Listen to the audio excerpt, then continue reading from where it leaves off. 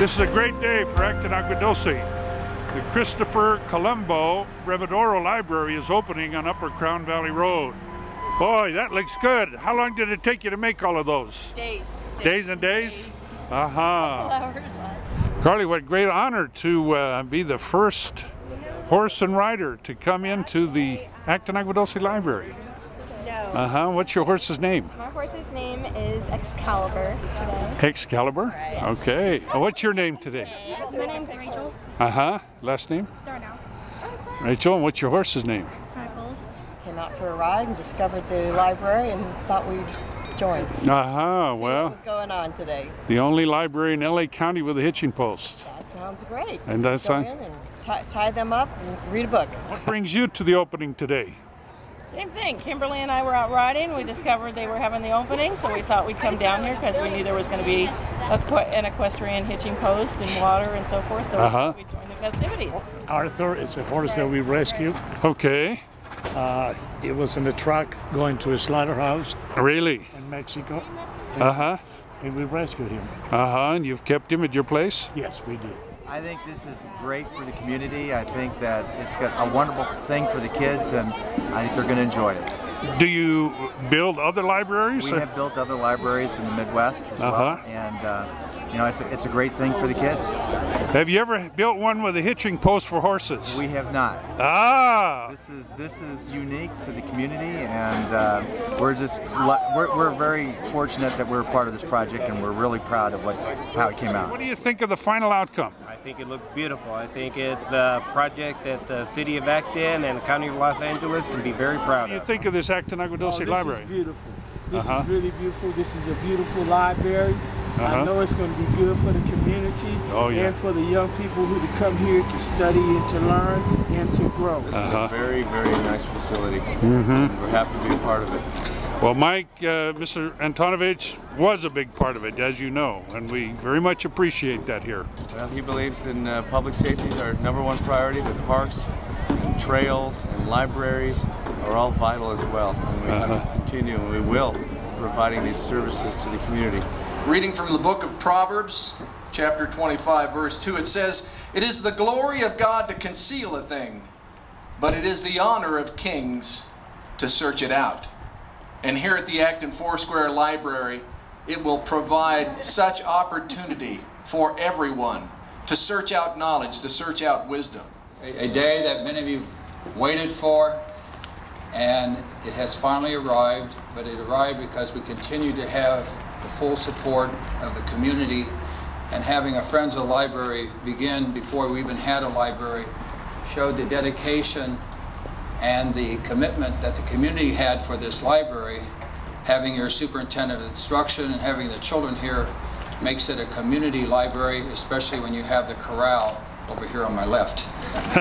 But the Brevidoro family, growing up in the area, saw a need, and they came forward and they presented this property so that today we have a property that is housing over 81,000 books that you have access to ensure that we have education of the past, with the present, and for the future.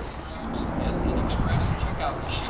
Mike Antonovich is at the podium, introducing all the dignitaries, people that helped build the Acton Agua Dulce Library, thanking the Friends of the Library and the Brevidoro family for the donation of the property.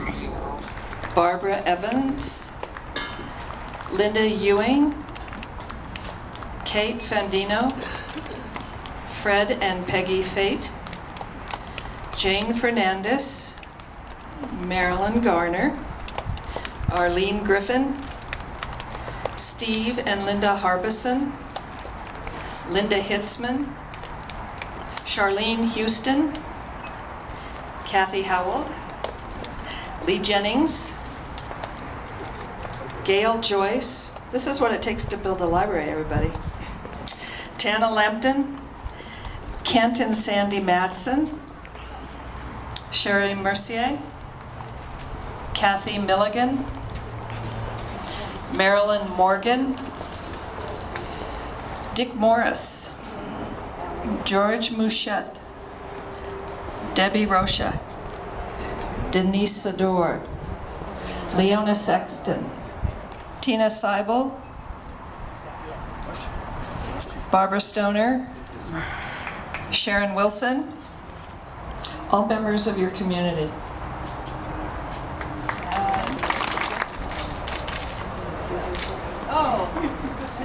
On behalf of Kathy Brevidoro, her father, Robert Brevidoro, my father, John Brevidoro, and my grandparents, Chris and Ida Brevidoro, we are humbled and honored to be here today. We'd also like to thank some people today. We'd like to thank the Friends of the Library, first of all.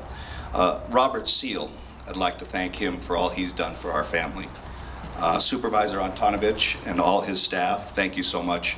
The LA Arts Commission, all the staff members of the library and all the county staff, we appreciate. And to those who received the awards, we really, really appreciate it. My grandfather and grandmother, and I think Kathy would agree, would be so proud to see all the folks here today. And my grandmother would be especially proud to see all the kids.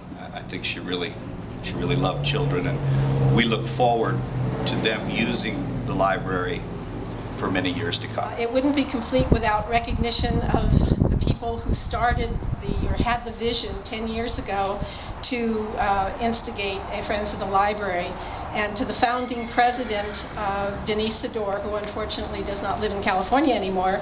I would like to acknowledge her, Frank and Janice Solnerovich, who worked on the board for several years, and Sharon Wilson, who also worked with us and started the idea that led us to this day.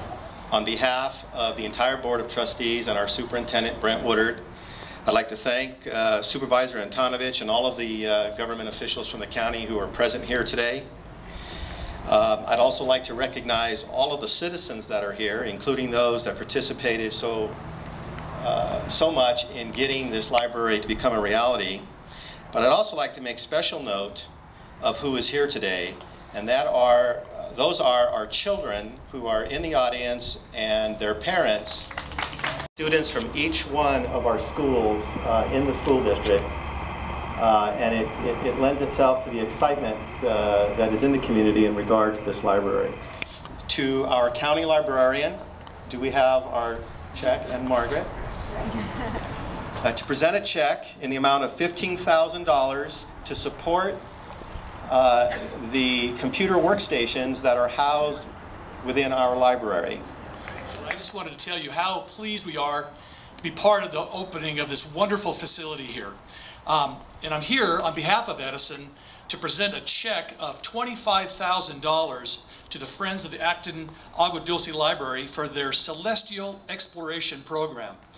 This program is going to bring learning opportunities to the rural communities of Acton, Agua Dulce, and beyond.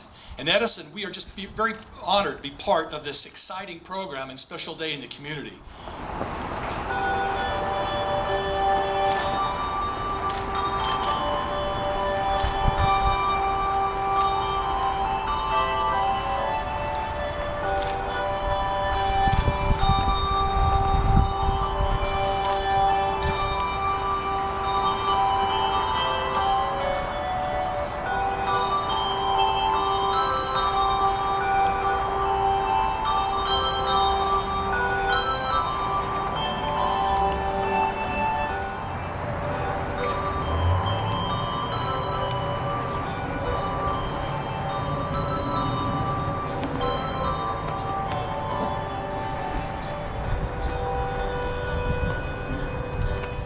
We again want to thank the Friends. They also provided the refreshments today, so we're appreciative of that.